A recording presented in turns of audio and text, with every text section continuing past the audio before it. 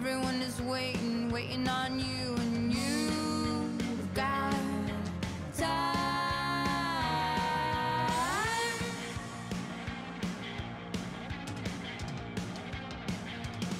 And you've got time. Good morning, Eagles. I'm Lily Verdugo. I'm Esteban Marciniega. And we're signing in for G-E-N. Hey, so I heard you were later for breaking down the walls. Yeah, some of you were even in my group. Oh, really? Like who? I don't know. I forgot. Oh, okay. Well, let's take a look at the footage to jog your memory. Okie dokie. How much are you willing to trust complete strangers? Breaking Down the Walls is a program with the aim to unify complete strangers in campus, and from November 8th to the 11th, they came by to share their message. With activities that involve getting to know complete strangers that students wouldn't talk to otherwise, to sharing personal experiences that happen throughout their lives, Breaking Down the Walls shows students' happy and sad side. Sophomore Alyssa Mulvihill is no stranger to Breaking Down the Walls, but felt the difference between this year's Breaking Down the Walls and last year's. I did this twice now. Since I'm a sophomore, I did it my freshman year, and I just love it. It's very emotional, and some people are too strong to let their emotions out. So I'd rather recommend people to do this to make their emotions come out and let everything be. Breaking Down the Walls had activities that helped students get to know each other, but they also had games to bring students out of their comfort zone. Sophomore Edna Escobedo reminisced her early years as she participated in games, especially one that involved running through a jump rope with complete strangers. Our favorite part about Breaking Down the Walls was when we did the jump rope activity with the train, and it just made sure that we just never gave up, even though we had to start all over constantly. It brought us back to our childhood memories where we just never gave up, and that's kind of what we need now. Well, besides the fact that we never gave up, and even though we had no idea who these people were, we just held on to our hands and we're like, let's do this. So we just ran through, and and at the end of the day, we did it. As the walls came tumbling down, students had a chance to interact and become closer to those students they didn't even know existed. Through Mary's joy and depressing sadness, Breaking Down the Walls left a memory in their minds that they'd never forget. I'm Adrian Pacheco, reporting for GEN. Do you know about the veterans of the past, present, and future? The Veterans Day Parade was on November 11 in downtown Palm Springs. Members of all different branches of the military attended to celebrate their years in service. Palm Springs Air Force Cadet Cassandra Martinez attended the parade for another year. It means a great deal to me because someone who aspires to join the Air Force one day, it means that, not all of our sacrifices are taken for granted and that we are truly appreciated among them. Most of my experiences in the parades have been they've been fun. I've had fun. Then I get to march with my family. There were many reasons why people attended, from wanting to be a veteran to the United of Veterans to celebrate their service. Gary Cooper attended the parade after many years of service in the military.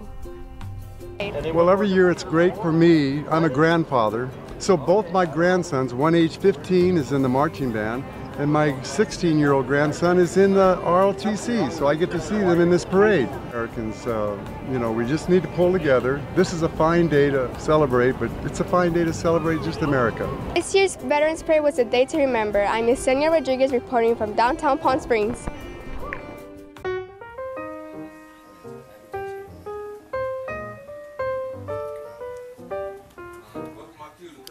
Ooh, I can't wait for Thanksgiving dinner.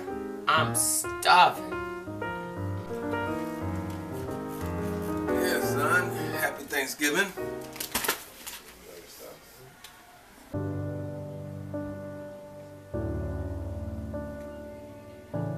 In all my days, I've never had such a horrible Thanksgiving.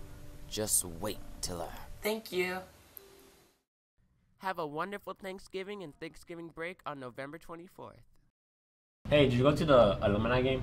The alumni game? The alumni game? That's fine. It's pronounced alumni. I will search it up on my phone. No.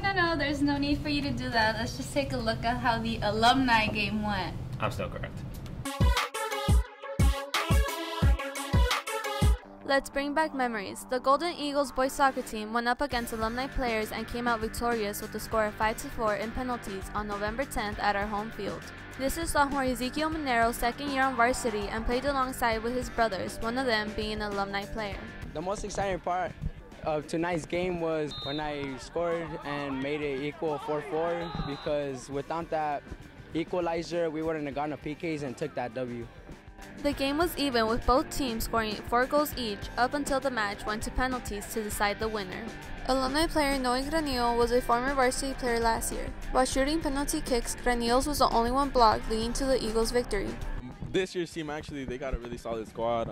I'm actually looking forward to come out and watch these guys play. They got a really solid team, and hopefully they take advantage of the players they got, and, you know, hopefully make it far in CIF and rep. The Golden Eagle soccer boys won against the alumni players during the penalty kicks. Come out during the season to support them. I'm Nora Duenas reporting for GEN. Winter is coming, but for most of your athletes, it's the beginning of their season. Introducing boys and girls wrestling and basketball. Eduardo Cesena, one of your varsity wrestlers, really wished that he had some advice when he started off wrestling sophomore year. The advice I wish people would give me before I started wrestling was to always work hard, stay conditioned, and never reach back. From an old athlete to a new one, they all have one thing in common, and that is the determination to win and to have a good season.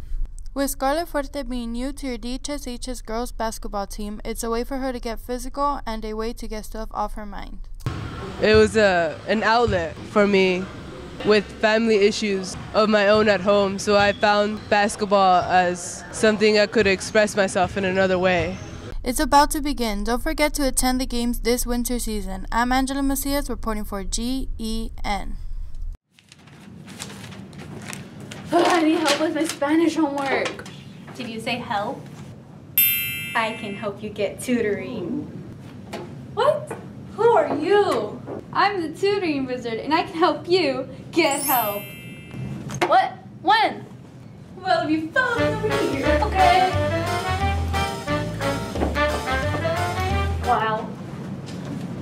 You can get bilingual tutoring Monday through Friday, room 266. With Miss Rios, yes! For more tutoring information, please pay attention to the morning announcements or ask your teachers. Well, this has been it for your GEN broadcast today. I can't wait for Thanksgiving break. Oh yeah, Mom, it's the last day of school before Thanksgiving break. Let's go. We still have 3 more periods. We do? Yeah, sorry. Oh, I'm sorry. I was just so excited. Well, this has been Lily Verdugo. And Esteban Arciniega. Signing out for GEN.